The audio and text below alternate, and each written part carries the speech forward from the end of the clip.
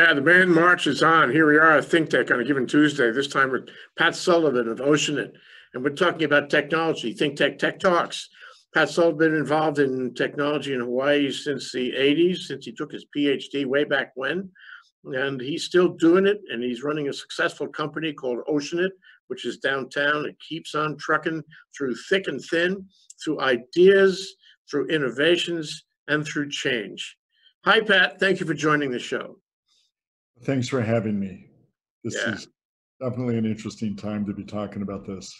Yeah, so we have a book, Intellectual Anarchy. Let me see if I can get that there. Intellectual Anarchy. It just came out. In fact, this is an advanced copy that you gave me. And I find it a very interesting book, especially about you in Hawaii.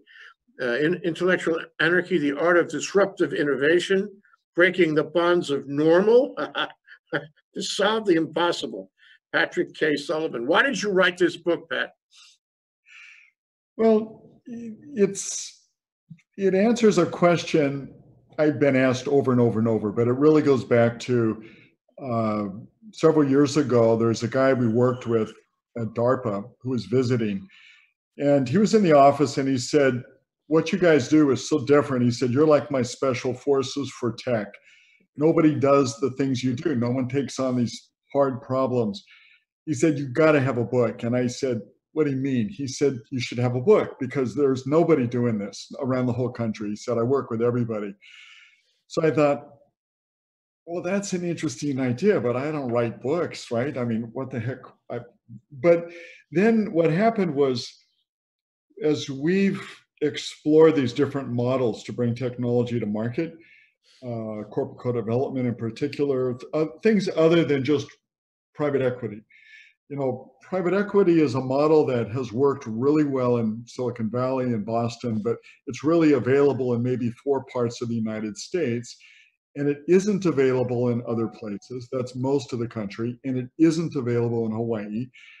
And so then the question is, why can't we innovate the impact of finance? Why do we have to only do it one way? Why can't we innovate that? Because when you really look at the history of finance, lots of innovation. Going back to the days of, I think, how do you buy a home? Well, they created these ideas of mortgages and these financing, these products that you could get to buy cars or houses or other things. So innovation isn't limited to technology. Innovation has to cut across to business models, finance, how you work with people. It cuts across pretty much everything. And what happens is, as methods and materials change, what was maybe not even thinkable or possible becomes possible. Things that were not practical become viable. And I think, those opportunities are there. They're among us today here in Hawaii. But I think it's hard to see them because we're so wrapped around one way of thinking, what I refer to as groupthink. I talk about it a little bit in the book, because you get a bunch of people together and they all talk to each other using the same words, the same language, the same ideas. It's kind of like saying, okay, the world is flat, but this guy says there's mountains. I've never seen a mountain. I don't believe it. How could there be mountains? Our world is flat. And you need to get it through your head that the world is flat, and that's all there is. So let's not waste any more time talking about it. We're doing a little bit of that here in Hawaii. So, and every community is at risk of suffering its own groupthink. We find it, for example, we're doing a lot of work in the energy space. We're in Houston, but we're not in the energy business. And that gives us a huge opportunity to think outside of what normally people think about. Same thing in the Beltway. We've been in DC for years, but we're not really a Beltway bandit like a lot of companies. So we're thinking outside of the Beltway. And that idea of groupthink first came to me from a guy that was, he spent about 4 hours in the labs here in Honolulu. He ran the entire portfolio of all research and development for Department of Defense. And he's now the senior VP at IBM. And so he spent a bunch of time there at Ocean, and he came, next time I saw him, he said, "Never seen anything like this. The way you think about what to do is not anything like what we're used to. He used to be at the CTO of Lincoln Labs at MIT before he took this other job. So he was used to a certain way of thinking, and here we created something different without necessarily realizing that it was different. We didn't know why we couldn't, and so we. Well, you describe that in great detail in the book. You talk about design thinking, which has been a favorite thing of yours from back in the day when Stanford came up with it. You have design thinking people populating your company, and you don't accept the assignment as stated. You rethink the very assignment that is handed to you. I find that very interesting and important. But you're essentially giving up your secrets here. I mean, you're unique. Oceanit is unique. It's probably sui generis, in the legal sense. It's in its own category. And my question is, why would you give up all those secrets? Aren't those secrets important to you? Because at the end of the day, you have to survive, you have to make money, you have to come up with ideas that are patentable and marketable. And here you are, you're telling everyone in the world how to do that at your own expense, no? Well, that's one way to think about it, but we came to the realization that what we do is hard to do. And it's hard to do because most people are socialized into thinking about technology and everything else differently. And so what we discovered was the question that happens over and over and over for these companies we work with is, how do you do this? And so we kind of mapped out what we do. So we work with like a lot of Fortune 100 companies, some Fortune 10 companies, and it goes through this process. It always starts out with disbelief. And then you go to credibility, then you go to advocacy. And so we work with a lot of big companies that are actually advocating for us, which I find hard to believe sometimes, but it's wonderful, I think. but what happens is the time it takes to go through disbelief is a lot of time and effort. So we thought, if we can reduce the amount of time on disbelief to get your credibility faster, we can move faster.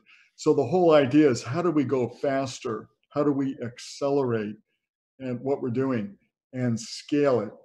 So we believe what we do, we can scale faster.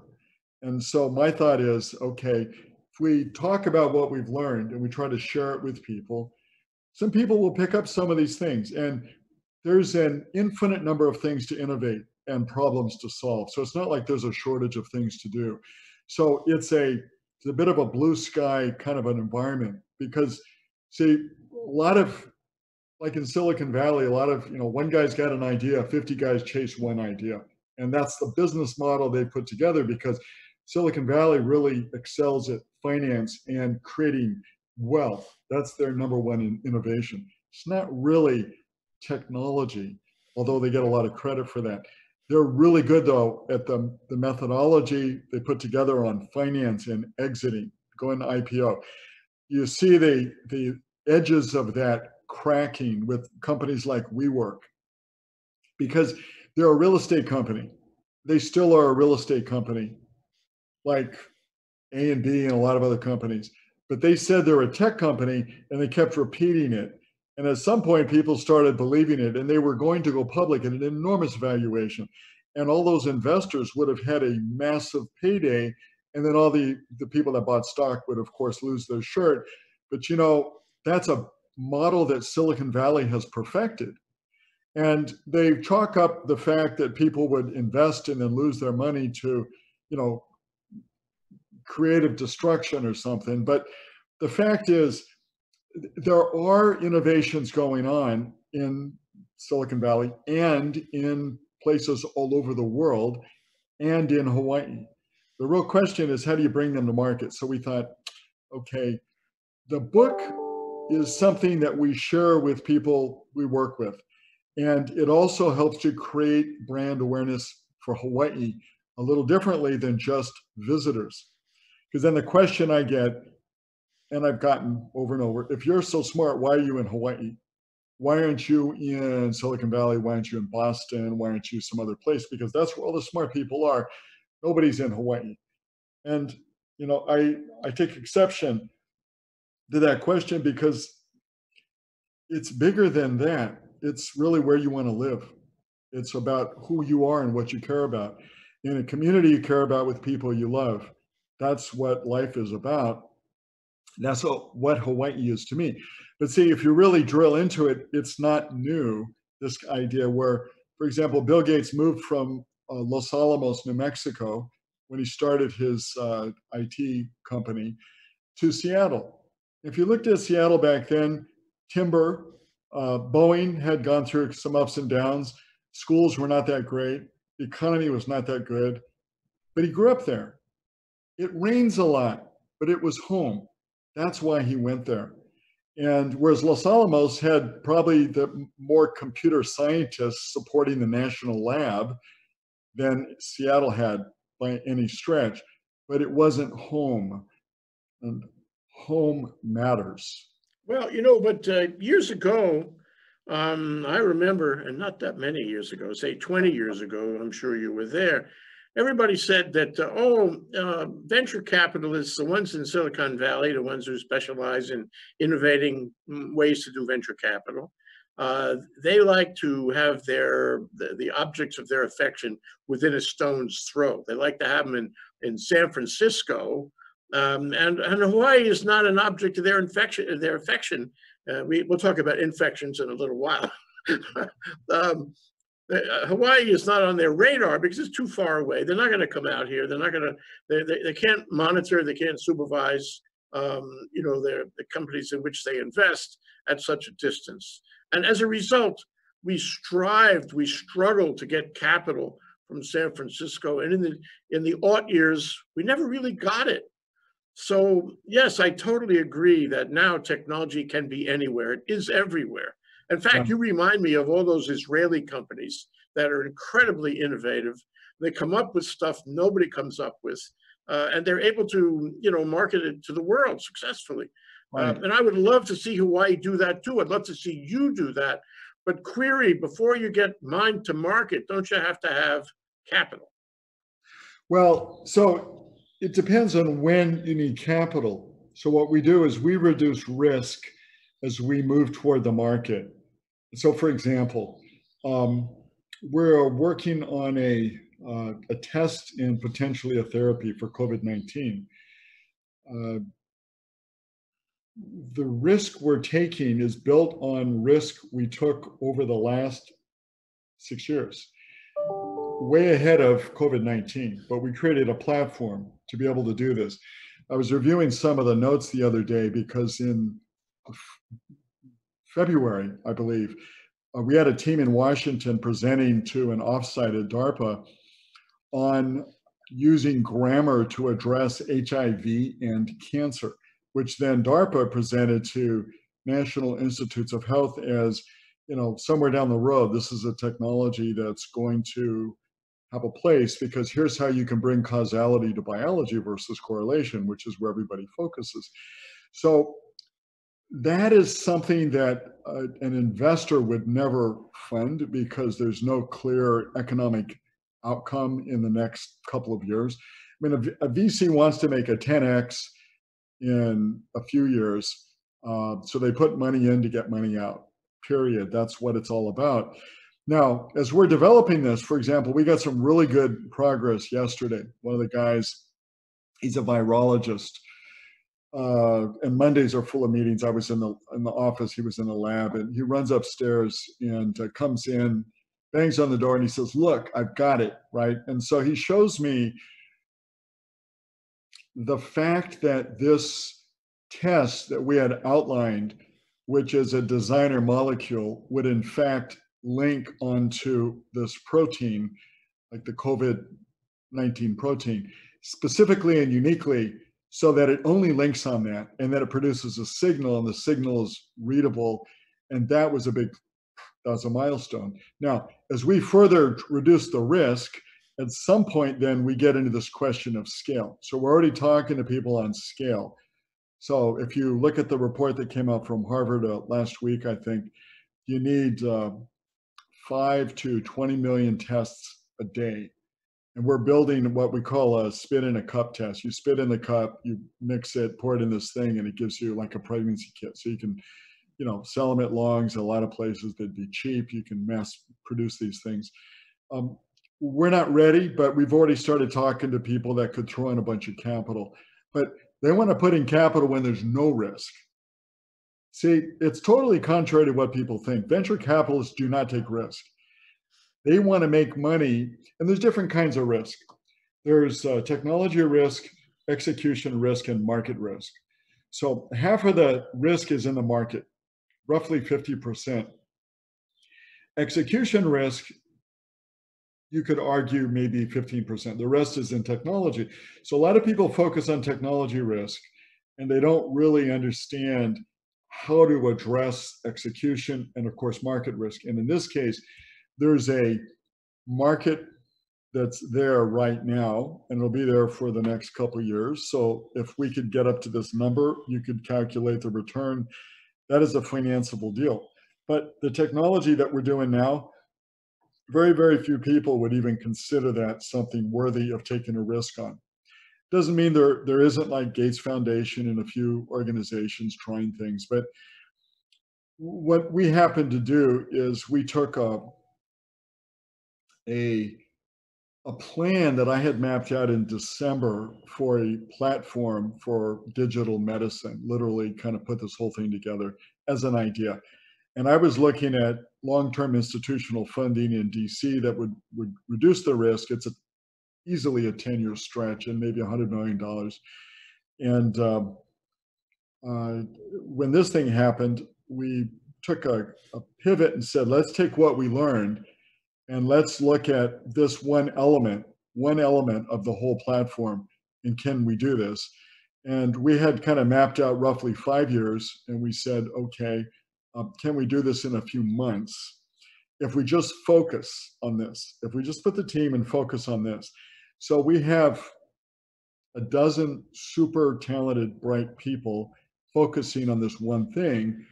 And I was talking to somebody just before this meeting, and he said, yeah, they were looking at one of the results yesterday where we literally have a designer molecule, and we would have normally taken almost a year to do that, just because it's a hard problem. And it looks like it works. Now, we got several steps to go, but we pivoted because of the crisis, which we also see as, for example, in Hawaii, it's an existential threat. If you can measure if anybody's expressing virus when they get on an airplane and when they get off an airplane and get a result in a matter of minutes, and you could have them for peanuts and do this on a daily basis, you can significantly reduce the risk of anybody infecting anybody else with COVID-19 until a vaccine is ready. Vaccine is probably 18 months to 24 months out. I've heard it could even be longer. So right now it's a risk mitigation. And we think this is a tool that could be used in reducing risk, but not just for Hawaii. Anybody in the travel industry, it's roughly 10% of global GDP, 300 million people work in that industry. It could be a big help for the rest of the planet. And on top of it, with a designer molecule, we think we could also develop a therapy, but that'll take a little more time. Wow. Wow. What is a designer molecule? It sounds like a designer molecule comes out of design thinking, eh? Well, design thinking, yeah. But I'm just playing with the words. No. But it's the way medicine is done is, and you got to step way back in history to Plato and Aristotle. Aristotle was really more about, you fast forward to today, modern medicine. Modern medicine is all about correlation.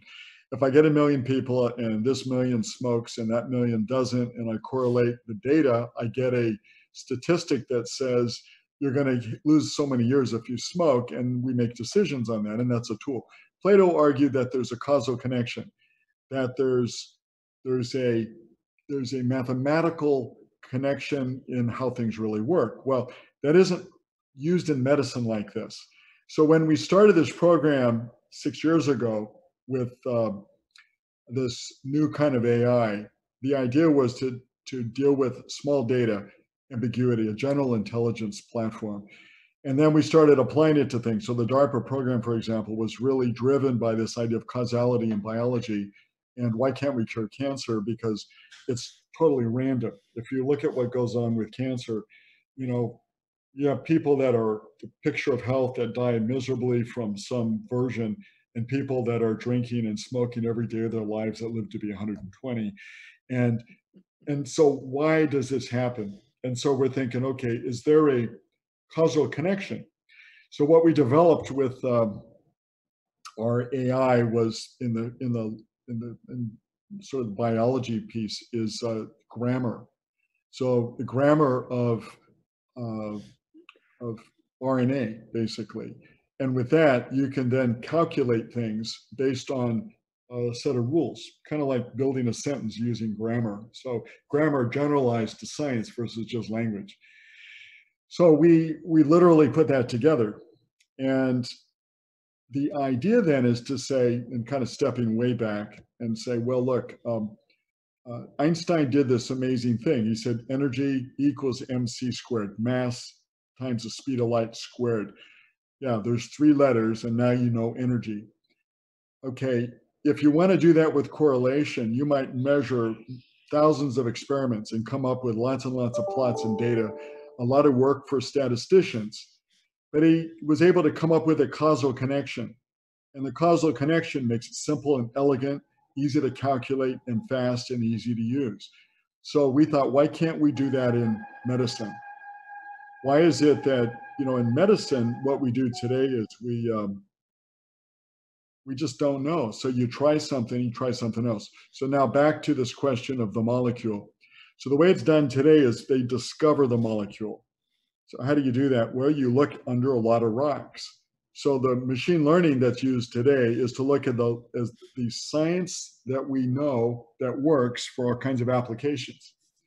We first got into this conversation years ago with NASA on this question of mission to Mars. And so they wanted an AI medical assistant.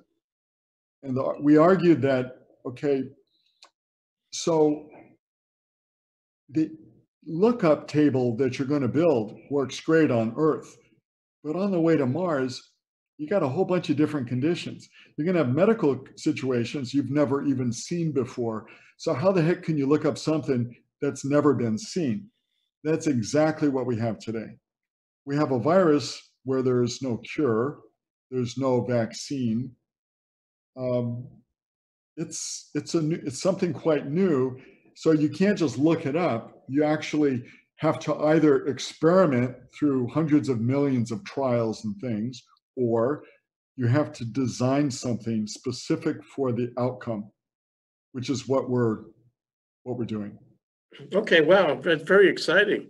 So this teacup thing, you have virus in the teacup, or rather, you spit in the teacup, and the designer molecule looks at what's in your spit, and it turns pink, or whatever, and it tells you that there's some COVID virus in there, and then of course then we can plan a whole community response using that information, right? And that would be immediately. That would be like a pregnancy test. Exactly. It would be. And so then you could have people coming off a plane, people in any population, and you could find out immediately who's on what side of the coin. And that includes people who are completely asymptomatic, because it's looking for the virus only on a molecular level. Exactly. Pat, I hope after you do this that you'll still talk to me. Well, thank you. I think what this demonstrates tremendous creativity. It demonstrates that, yes, here in Hawaii, we can do things. It reminds me of Ed Cadman's dream for the medical school, that would be surrounded by big pharma, and it would become a kind of San Diego doing big pharma. An ideal, but it's always that there's one idea that could change everything. It could change the way Hawaii works. It could change Hawaii's reputation.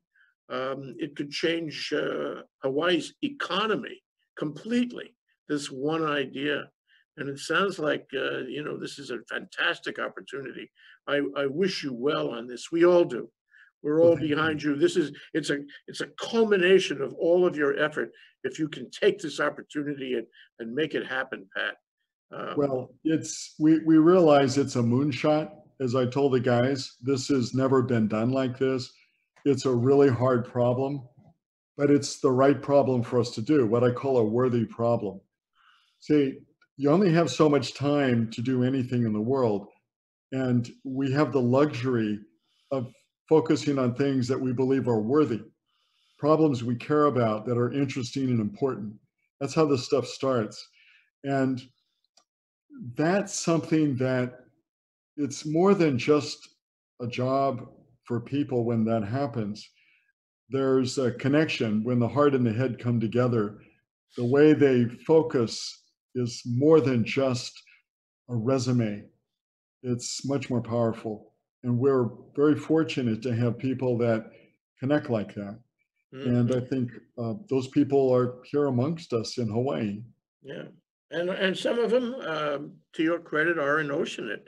You know, I've met a number of your researchers. I've talked to them. I've interviewed them, and I must say, you have a way of finding people who are capable of tremendous science right here, laboratory science, and this is an example of that. It's an example of being nimble and appreciating, you know, the times in which we live and the needs we have, not only locally, but worldwide, to deal with problems that can be resolved by science. So we only have a minute left, and I did want to get to your book a little bit. So Intellectual Anarchy, how can I get this book? It's loaded with creative ideas. It's loaded with stories and tales of daring do at Oceanit over all these years. It's loaded with the possibilities of other inventions and scientific discoveries. It is really a kind of a Bible for somebody who wants to get into the same thing we've been talking about. How do I get this book? Well, it should be available on Amazon later this month. It would otherwise be in bookstores, but I don't know when that's going to happen. The whole book business may get pushed back, but we were planning to have it in some local bookstores in a few cities as well around the country. But Amazon will be able to take orders. It's also available on Apple, the Nook. There's a bunch of electronic versions you can get as well. Electronic versions, yeah, that would be better than buying in the bookstore these days when the Yeah. bookstores are not necessarily open. So could you, you know, you have a lot of, you know, important quotable statements in this book. I mean, it's loaded, if you will.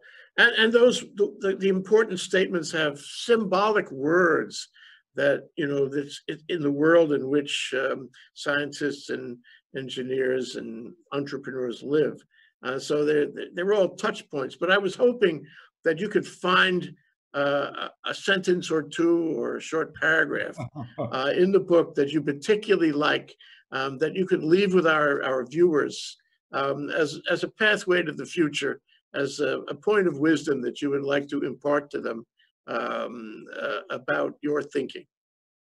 Well, what I tell uh, new folks that join the firm, that join Oceanit, is that there are no rules. There's just moral and legal.